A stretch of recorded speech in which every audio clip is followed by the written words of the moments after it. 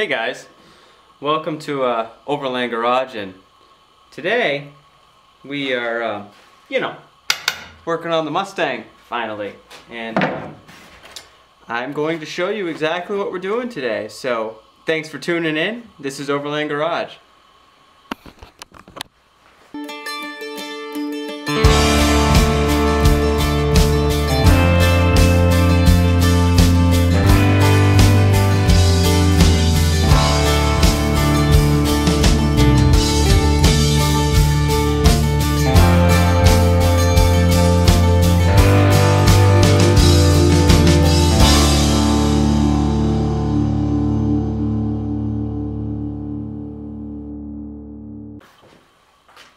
So I know it's been a little long overdue, and I haven't been working on this much because, you know, life happens and I've had a lot of other things happen, but we got some good news. I got the floor all fixed in this, and was able to get the nose of the car primed and fix the radiator support, and I'm going to show you what we did in the behind the scenes of Overland Garage. And then today our goal is to mask up the windshield, get these quarter windows out, and we may get into some painting the final coat on the front and the floor. So if everything goes as planned, we're going to do some masking and maybe some painting. So I'll show you what we've done right now.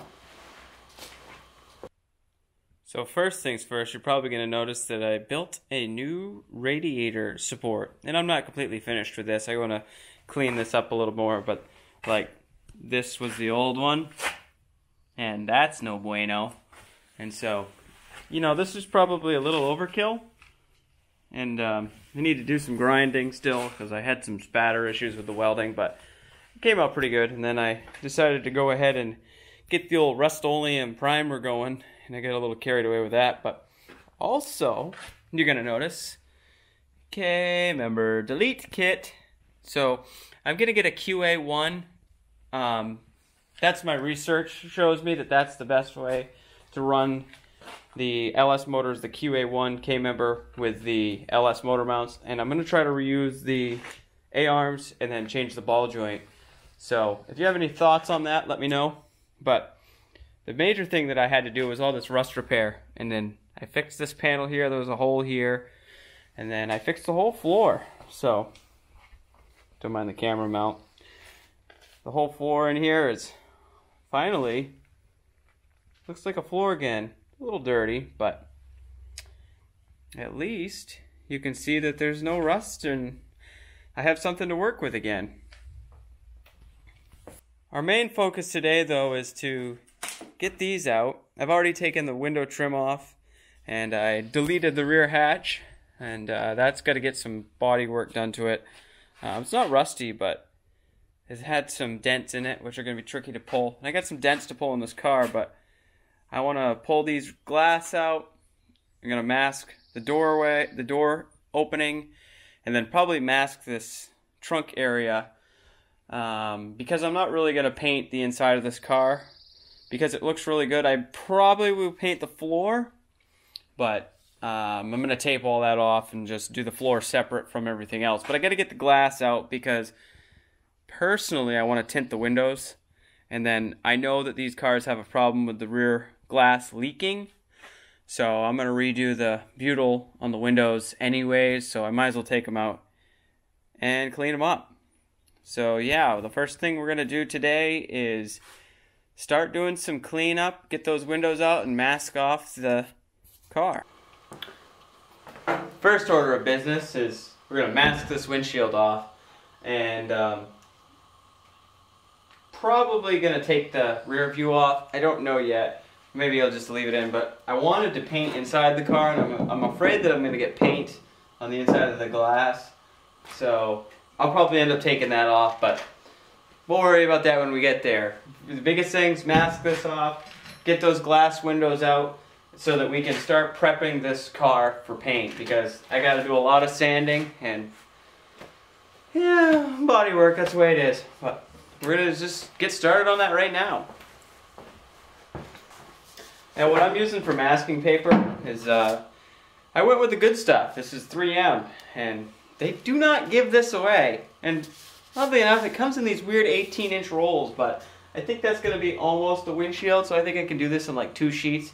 So we're going to get a good utility knife and, you know, the good old green masking tape. So here we go.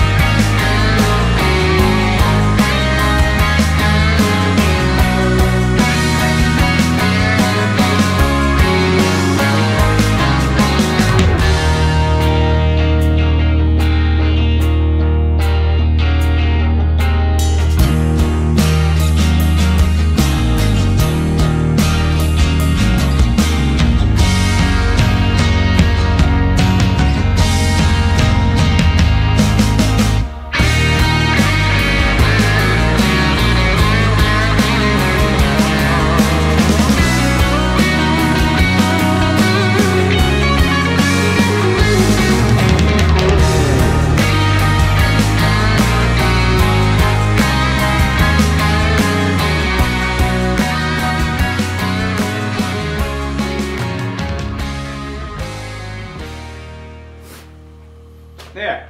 So, put the windshield mask up, and you're probably wondering, like, why did I use tape and go around the edges and then use the razor blade and cut everything to be all nice? Because, you know, the better the masking job, the better the paint job.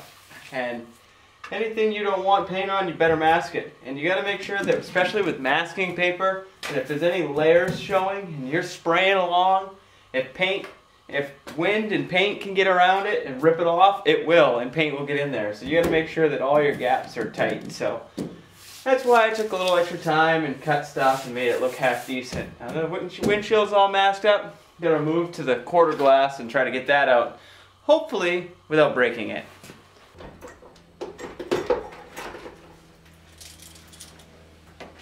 So, absolute first thing I'm gonna do is, these are supposed to have 1/4-inch screws in them, but somebody put, I mean not screws, 1/4-inch little, yeah, screws, bolts, nuts, whatever. But somebody put regular screws in these, so these have been out before, which is kind of concerning. And so to sit on here.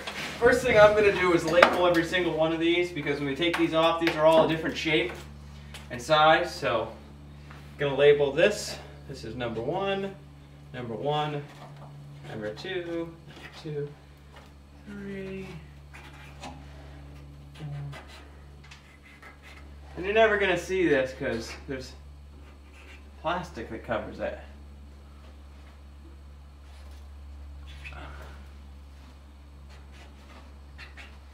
There's 7 of those. 1, 2, 3, 4, 5, 6, 7.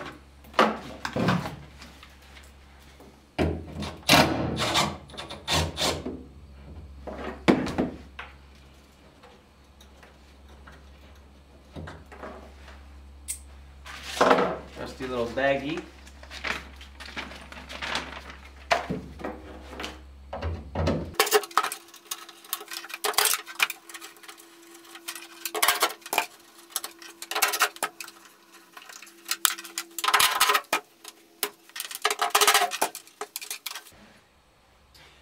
Now, we're very carefully going to stick this pry tool in here to release the butyl and very carefully separate the glass from the butyl. Now, if this doesn't work immediately, we're going to get some heat and just around the edge of the glass, heat that butyl up just enough so it moves. But we'll try it without it first and see what happens. And put your hand on the back side of the glass too so you don't slip and break it.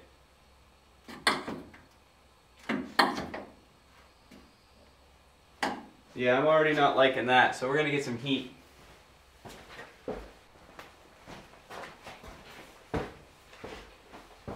And also, everything you do around glass, you want to be really careful with. So.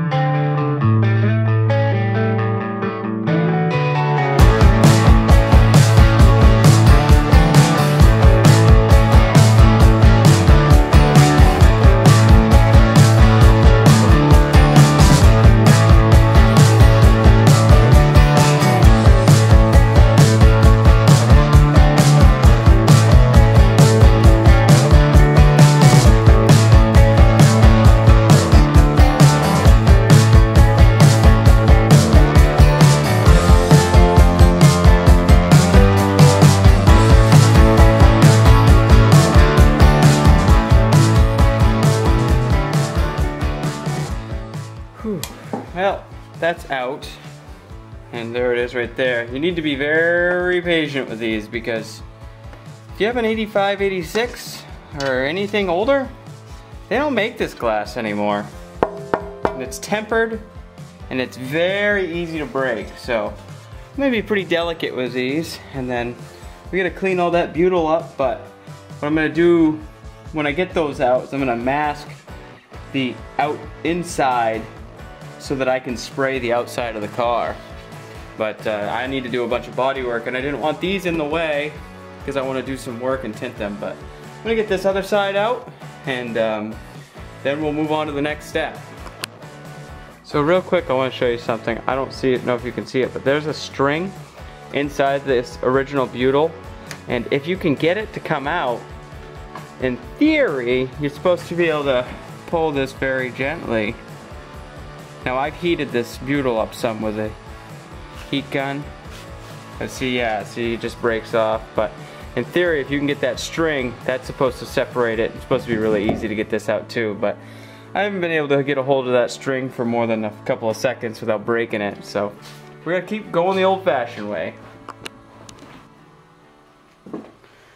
Well, that was a pain. I ended up taking all that old butyl out of there, and that didn't exactly come out that good, but the other side was easier because I think it's original. Whatever. So now I'm just going to mask the inside of this because I'm only going to be sanding this and cleaning this up and painting it. And the inside of the car I'm actually not going to paint because it's all original. It looks really good and it's never going to see it personally. So I'm just going to mask both sides inside, and then we can start. That's code for sanding.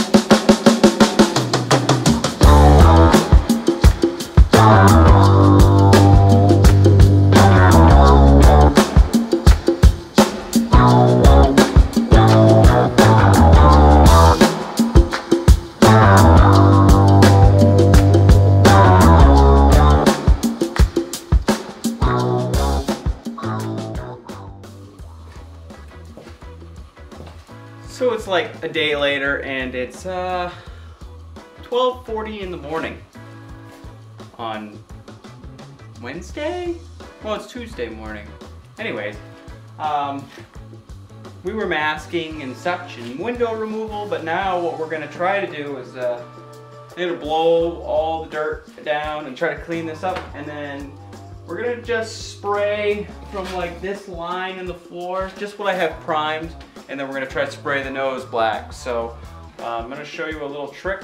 I hope that it works. I've heard this works, and that is instead of masking the inside of the glass, I'm gonna put some wax on it. So just regular car wax.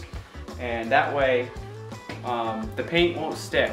And that's generally what the idea is because I'm not gonna be spraying the glass, but I'm gonna be spraying in here. There's gonna be some overspray. So we wanna get that wiped down with some good old wax. We should probably remove this so I don't, you know, like knock it off the floor and smash it, because they only make like one of these. And then we're just gonna do it instead of talking about it. So let's get into this and start doing it.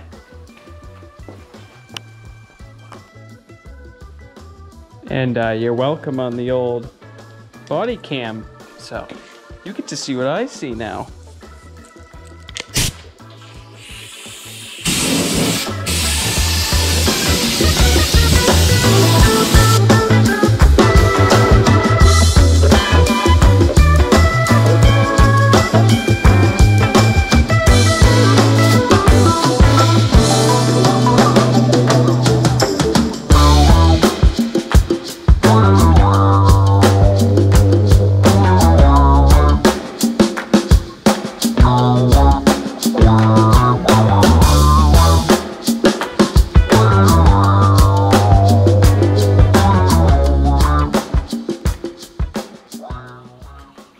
Now, before we do anything, I'm going to let you know what I'm working with here. So we're going to be spraying rustoleum, semi-gloss black, and we're going to thin it with acetone, because that's what rustoleum recommends. You could probably thin it with reducer, or there's a couple of others that you can use. But rustoleum recommends acetone, and it's 15% per, I think it's a gallon. So it's very, very little. I kind of went overboard with the acetone on the last time when I painted the brown. Anyways, we are using the Harbor Freight, and this is their premium professional series automotive gun. Now, one thing you will want to do, every single gun that I spray, I recommend this. This is an inline air filter. It filters water and air, because the biggest thing you can do when you're painting, as far as a mistake, is let water get into your spray and ruin the paint job. You could be like 99% done, and you're going along, and one drop will ruin a whole paint job. So you do your best to try to keep everything out. And then obviously an air pressure regulator. And this is just because I don't want to have 120 psi going to the gun, because two things: you're going to waste paint and you're going to make a mess. So these guns should be around 20 to 30 psi, maybe 40 at the most. But yeah, I mean it says on the gun 30 to 40, so right around in that 25 to 35 range. And then, so we're just going to probably going to do half this cup, and then we're going to just throw a little acetone in it, mix it up, and we'll see how it sprays. Always a good idea, have a good set of gloves, and then a respirator. If you're indoors, definitely a respirator. If you're outside, I'd say you don't need one, but you should still wear one, because this stuff is toxic to your health and you shouldn't be breathing it. So without that, let's get mixing it up, get going.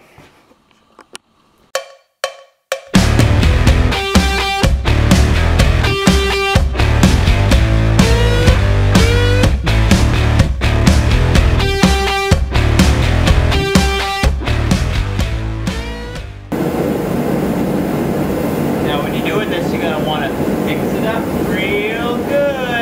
I think I've heard that somewhere before. Mostly because the pigment is in the bottom. That's why you want to mix it good.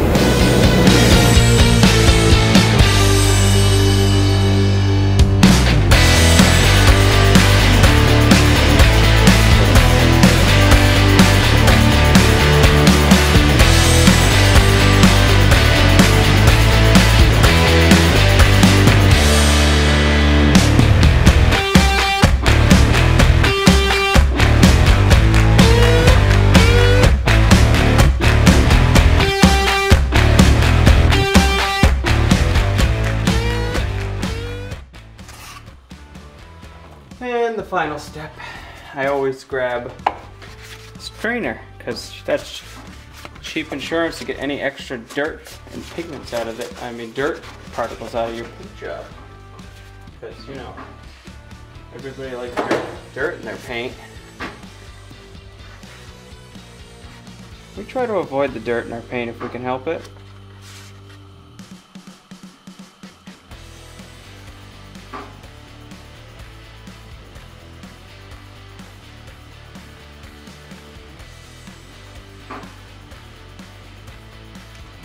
I hope this isn't too thick.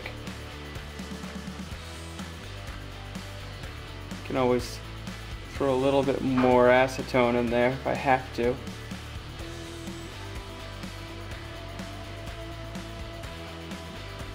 But we'll run it and see what happens. I'm going to save a little bit of this just in case I need a little extra.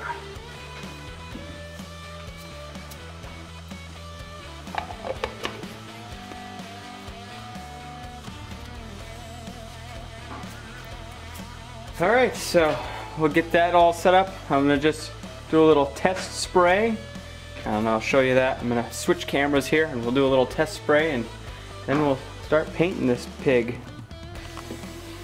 Well, I got it as good as I can, so here we go.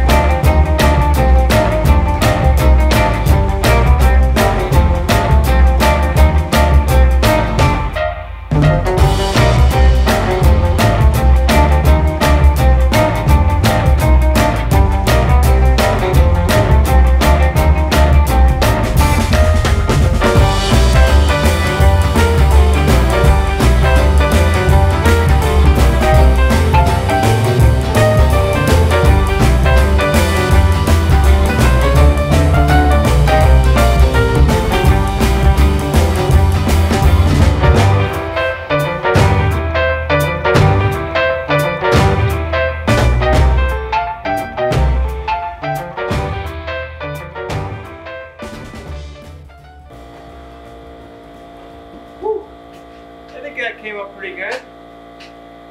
I went through 2 cups of this, so I basically used the whole quart on all of this, but I'm going to clean the gun up. I'm just going to clean it up with acetone, spray it through the gun, but I will show you how this looks, and you guys be the judge. Throw some comments down there, let me know. I'm definitely not an expert painter, but I think it came out pretty good. It's going to be all black and shiny.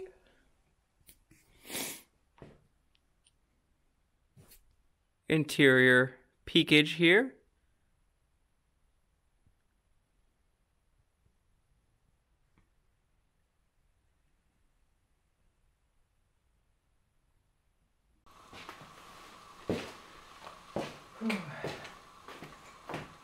So that wasn't too involved, and it's pretty simple. I mean, you can do a good job with cheap paint. I mean, rustoleum, that's probably $10, $12 for that quart. I have a whole gallon of it that's like $38, and paint is going way up. So if you guys are wanting to do some painting projects, you better get out there and buy that paint now. But I hope you guys enjoy what I'm doing here. Please give me some suggestions. If you guys have some other products that you prefer over rustoleum, I mean, I've heard of Eastwood makes a really good paint. POR makes a good paint. The only thing with POR is I haven't found that you can really spray it through a gun that easy. And but give me some content suggestions. Let me know what you guys want to use for paint, and getting excited because pretty soon we're going to be throwing the K-member in. I got a tubular K-member coming, and then we'll be working on some suspension stuff, throwing the interior back in this car, doing a lot of body work, and then we'll be painting the whole car. But I'm going to have to do a lot of cleaning of this garage before we can do that. But I wanted to get all this painted so that I could throw the engine and drivetrain in last, and that I don't have to worry about anything under here. So that's why I took the extra measures to clean all this up, get this crap out of the way, and then the floor is done. Floor is done. And then now we can just focus on the fun stuff. So, paint, bodywork, interior, and then LS power. So, thanks for tuning in today. Be looking forward for our next video, because in the next video, we're going to start tackling the bodywork. And I'm going to show you some dent removal. I'm going to show you a Harbor Freight dent puller that I bought, and I'm excited to use it. I've heard good things about it, so you're going to want to stick around, and we're going to do some paint and body work in our next video and get this thing in some primer colors. So thanks for tuning in today. Please give us a thumbs up, like, and subscribe. Become a supporter of the channel. Tell your friends, relatives, and pretty soon it's going to be getting warmer. We're going to be out there and build and explore. So thanks for tuning in today. This has been Overland Garage.